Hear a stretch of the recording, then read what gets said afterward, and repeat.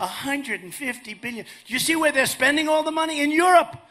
They're spending it, they're giving it to Russia, but they're going all over Europe. They ordered 114 planes, Airbus planes, made in Europe. Not Boeings. Isn't it ridiculous, though? I mean, is it just ridiculous? So you look at that, you see that, and it's going on all over the place. Now they take the 150 billion, they start buying missiles from Russia. You believe it? Missiles. Frankly, the 24 days doesn't mean anything. Self-inspection doesn't mean, because the hell do they have to worry about nuclear? With the money they have, they can just buy it.